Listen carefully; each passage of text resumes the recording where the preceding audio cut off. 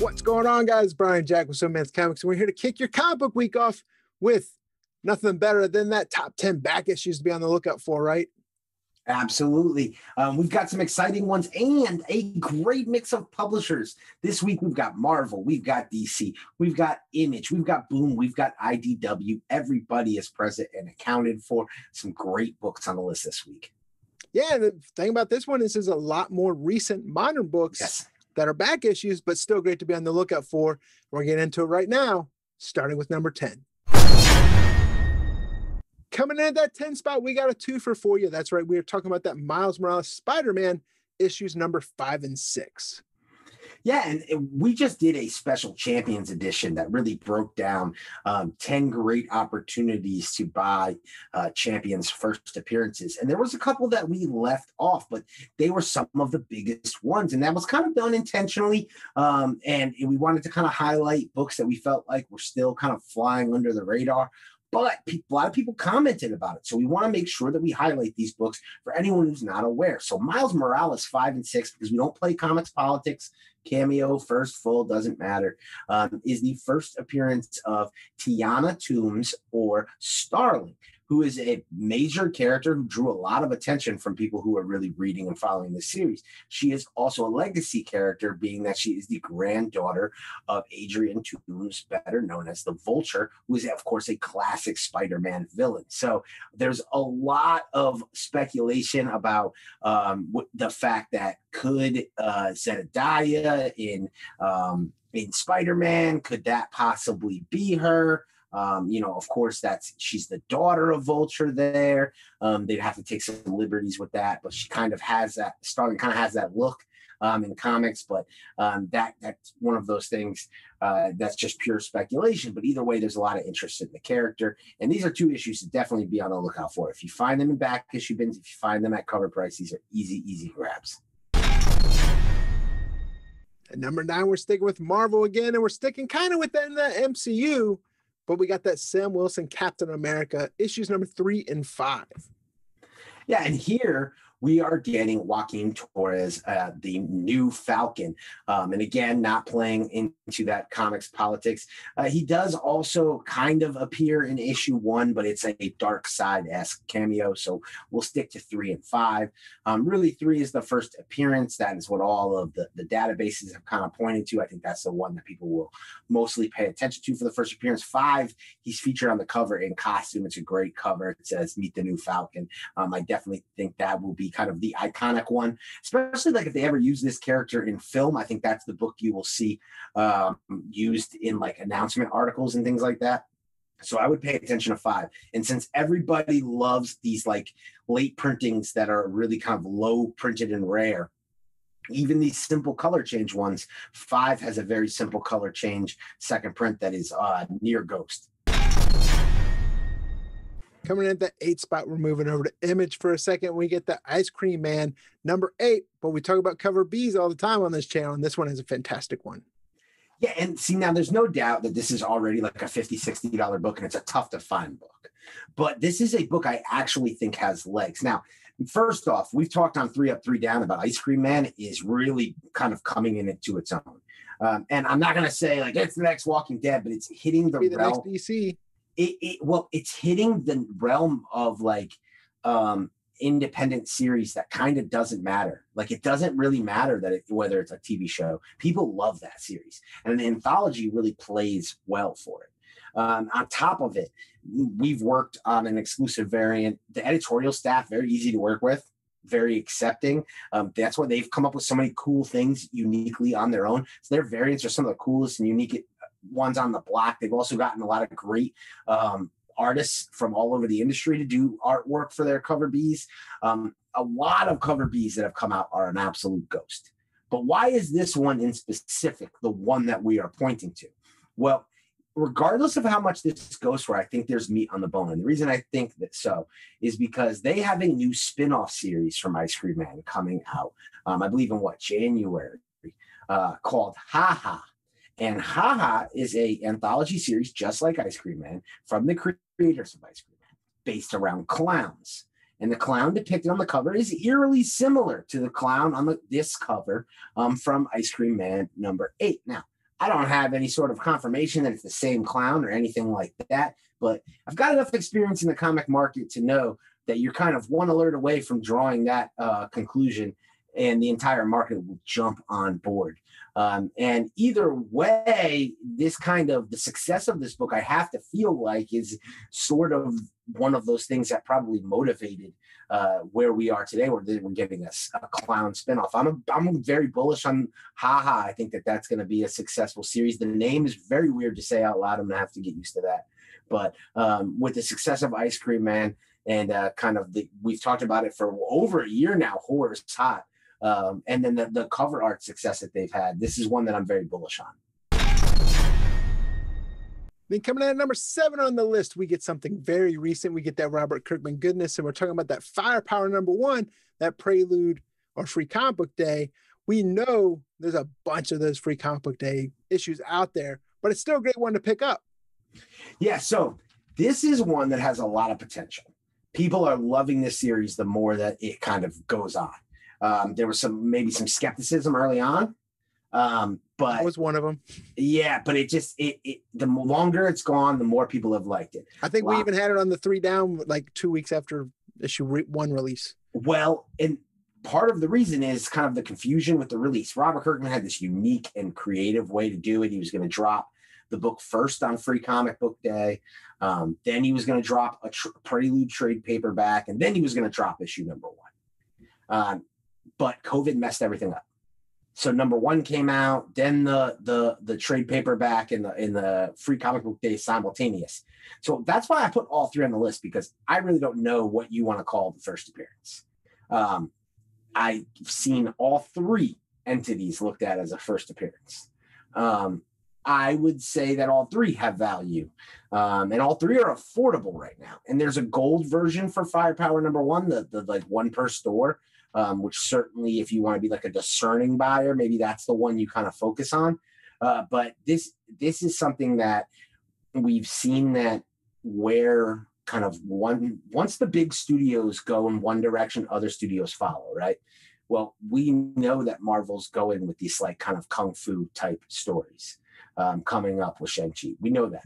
So once they do that, I expect to see some kind of copycat stuff. I really think we could see this on Amazon. And certainly there's other people in the community that have started that buzz. So Skybound is a monster. It's got a little bit of a kind of upper echelon feel to it, even within the Image brand. And then this being a Kirkman property, and we know that he wants to kind of develop things, and we're already moving on with the Invincible animated. We've certainly seen The Walking Dead. I don't even need to speak on that. So this is one, but you get on this now while it's cheap. Don't wait for this to later on for it to blow up. This is a great time for it. Coming in at number 6 on the list, we're getting over to Boom Studios with another licensed property. We're talking about a recent issue as well with Mighty Morphin Power Rangers number 55, which is that last issue in that series. Yeah, so this has always been a thing where Tommy Oliver, he's the Green Ranger, but he's also the White Ranger, and the Gold Ranger, and he's kind of filled multiple roles. And within the comic series, they getting ready to kick off, as you mentioned, 2 new series, Mighty Morphin and Power Rangers number 1. Big Boom Studios releases from Ryan Parrott. The final issue in Mighty Morphin Power Rangers, and I know that can be confusing, but issue number 55 featured the debut of a brand new and really powerful Green Ranger. But this character is a mystery. This is making huge news within the Power Ranger community. First off, the mystery, the whodunit of who is this character. The mystery surrounding, the fact that this guy is very powerful. And some people believe Lord Draken. There's other people that have their chips bet on Matthew Cook, the former boyfriend of Kimberly, who first appears in Go-Go Power Rangers number 1 and was created within the Boom Studios brand. But no matter who you kind of like are betting on, I like the attention that's being put on this. And we know from Boom Studios, they've put out there that like that's going to be the central storyline of the first arc of the new series, leading to a major, major reveal whenever it's finally revealed who this Green Ranger is. So this issue is a sleeper. Boom's got the new character right on the cover of Cover A, as well as a number of excellent retailer exclusives, including one that we did as well with our friends at 616comics.com. You can get it still at the 616comics.com, as well as simplemanscomics.com, coming from superstar cover artist Jung Young Yoon. But whether you buy ours or anybody else's, or just really look for Cover A, this is one to pay attention to. It's one that's drying up, and Ranger fans are already looking at it as a major key. Then here we have it, that 5-spot Green Lanterns number 42 and 43. We got that variant set. That's right, because last week we talked to you guys about Green Lanterns 40 and 41, that Brandon Peterson 2-cover set, but it really extends to 4 covers. Those 2 were kind of the first 2 that kind of kicked it off and everyone got excited about. But there's 2 more kind of in this kind of faded look set, and we are seeing already interest. Of everything that we put out last week, I would say those were the 2 that people jumped on the most and really got on board with saying, like, yeah, I like that. I definitely think so. And we've talked about this. Like, we've speculated for probably 2 years now, you and I, Brian, that DC cover Bs are going to see their day, because DC properties are going to get popular in movies. And I think people forget that for like the last 2 years, there's been no DC movie spec. I mean, like literally none. So because of that, and very little television spec, because of that, there hasn't been that variant spec that we're getting in Marvel. Think about how many Marvel variants are blowing up.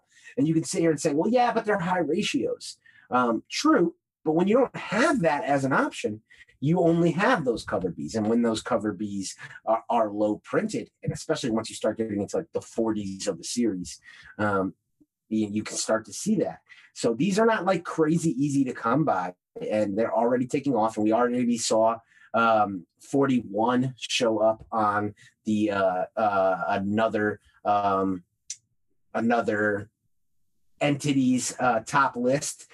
So I expect to see more interest in this set and in these Jessica Cruz and Simon Baz variants going forward. Right, and then sticking with like the whole Jessica Cruz, we got Justice League Odyssey number 10. We got that Lucio Prio variant, right? Yes, and this one is already starting to move with no one talking about it. So that's what gets me really excited about this book. This is a great kind of character defining shot. This is what I love about DC cover Bs. This is what you and I have been bullish about for a long time, is what the hell is the difference between this cover and any exclusive that anybody could ever possibly put out, right? I mean, this thing is as gorgeous, and it was a $2.99 book, but this is already probably about a $10 book. I believe that these things are out there for cover price, though. Justice League Odyssey, this is a series that you and I love. We've been trying to tell people, read our books. We've talked about these issues in this series quite a bit. I cannot say enough how much I like Justice League Odyssey. I really think people, especially if you're a fan of Jessica Cruz. Right. And I like the Dark Side story. I mean, cool villain. The Jessica Cruz stuff was awesome. It's kind of like a mix of Justice League, a little Teen Titans. It's a really good book. This variant coming from Lucio Prio, it really has a big feel to it. I could see this one being a lot more expensive than it is right now, $10 and drying up. So I really believe you can find this one too in your back issue bins. So be on the lookout for this one. Hitting us at that number 3rd spot. We're staying with Justice League Odyssey, but we're going issues number 15 and 21. We got the variants for those as well. That's right, because we are talking Dark Side now. I mentioned briefly Dark Side, but there's a lot of reasons to be bullish about Dark Side. First off, you've got the Snyder Cut, which is essentially now going from a recut movie, which you and I were kind of like, why is this a big deal, to now almost a whole new movie, yeah. leading into a sequel now, they're saying. So with that and the fact that we know that the New Gods movie is on the way, and that the New Gods movie will have Darkseid be very prevalent in it, you got to start looking at Darkseid variants the same way we've talked about, say, Galactus from the Marvel universe. And when you start looking at dark side variants, there's a few ratios that get people's attention, and those have kind of already popped. Especially that Bermejo. Yes. And now I'm starting to look at some of these more modern ones that we've seen, like that deceased Matina. And then these right here, 2 Justice League Odyssey variants that really fit into kind of what we're talking about, where either of these, they could be exclusives. I could see stores selling these for $15 and kind of having that value. 15 is from the same set as that number 10 that we just talked about. This is a Perillo kind of almost like a character spotlight variant. And obviously Lucio Perillo is a very popular cover artist. It's an amazing cover.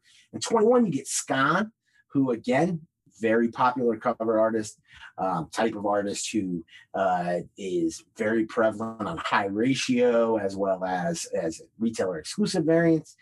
These are 2 great dark side variants, not crazy available because again, Justice League Odyssey was a slept on series. So don't sleep on this one. Be on the lookout for these. I definitely think you can find these in back issue bins. Don't go overpaying for them, but I could easily see these being $25, $30 books going forward. Coming in at number 2, this is the back issue. Just got moved off the new release rack, and we are talking about The Last Ronin number 1. Yes, and it's like, well, why are we talking about this? Because we are long-term oriented. And being that, it's like, yeah, it's great the flip you can make on this book right now. I get it. But even Silver Age, Golden Age dealers, I'm seeing pickup posts with this book. This is you and I have compared it to The Killing Joke. I think that's kind of where its lineage will lie. This is going to be a very important book. It may be Dark Knight Rises kind of thing. It is always going to be, I think, one of the seminal, most important releases in Teenage Mutant Ninja Turtle history. We're certainly very bullish on where the Turtles are going to go in the future. They've lasted multiple generations, which is the type of staying power that kind of proves longevity. And then there's so much for this story to go that this thing could get hotter. Yeah, it could fizzle out, but I doubt it. I mean, this is a 30-year story from 2 great storytellers who literally have crafted our entire childhoods into adulthood. So I'm very, very bullish on this one. You can kind of take your pick, whether we're talking cover A, whether we're talking incentives, or whether we're talking retailer exclusives. I kind of don't care. I like them all. I'm also bullish on that second print that's coming out. I think it's going to be overprinted, but either way, I think this is going to be a classic release. No matter the cover or the cover art, this is going to be one you're going to want to have in your collection. And I think it's going to be one we're going to see on convention show walls for years to come. Then that's at the top spot. Coming at number 1 this week, we just talked about this on 3 Up, 3 Down. We were talking about Teenage Mutant Ninja Turtles number 95, but the second print. Yes, that was my little spoiler Easter egg, but this is one of my favorite books. This is a book primed for an explosion. It's starting to go up. We're starting to see it hit about that $10 to $15 level. Having said that, it is still sitting readily available at Midtown Comics for cover price. And they had it on when they did that 35% off flash sale the other day, they had it on there. And you could put the maximum 25 copies in your cart. So they've got copies. But so this was a heavily ordered issue. So there was kind of some negative to it, but look at how everyone expected to see Jennika prices drop. They have not dropped. They have stayed steady, if anything increased on the first print as well as the cover B. Look at where Jennika is in the story. So we're on the second volume of a solo series. No other character sitting there getting that. We're sitting here with her as kind of like one of the main stories kind of going through the ongoing ever since her introduction. We hear nothing but positive buzz about her introduction into future media like movies and television, as well as toys and other things like that. So this is a character that long haul you need to be really bullish on. So if you start looking at it long haul and you don't think about kind of the current climate and current pricing, you got to look at this book and go, well, it has everything you could want. It is a key first appearance, an unquestioned first appearance. At the same point, we see what second prints are doing, right? And then here you have a very unique second print in that the first print, you know, you get that reveal at the end. The first print, and whether it's cover A or B, have really nothing to do with the major event that everybody wants. But the second print cover by cover artist Ben Bishop, who's very synonymous with Ninja Turtles and Kevin Eastman personally, he does an amazing cover, which shows Jennika as a turtle. So that has kind of like all of the necessary ingredients to kind of be a recipe for a monster late printing. On top of that, this is kind of listed as a Ben Bishop, Kevin Eastman cover because it's considered a wraparound cover. There's a separate back cover with that kind of original blue scale drawing style of Kevin Eastman, which features that panel where we see Jennika kind of awaken as a turtle in that old school homage to that like blue scale on the back. So if you get that slabbed, it looks incredible with that Eastman on the back and Ben Bishop on the front. I've even seen cool double signatures where people get Bishop to sign one side and Eastman to sign the other. But either way, this book I think is a winner long term, and it can only sit available for so long. So, you know, this is when I'm looking at 2, 3, 4 years down the way when Jennika starts hitting those TV shows, when she's in the cartoons, when her action figures are in stores, and children are starting to buy her up. That's when you're going to go back and look at this, and this is going to be $100 to $150 book, and I honestly believe that. With that being said, there's 10 more back issues for you to be on the lookout for. This is Brian Jack of Superman's Comics. We'll see you guys in the next video. Nowadays, nothing really excites me. Only one of me and nobody's like me. Phone ringing and I tell him it's ice. I got wifey on bling and she icy. Freeze. Photo. Please. No photos. No. G.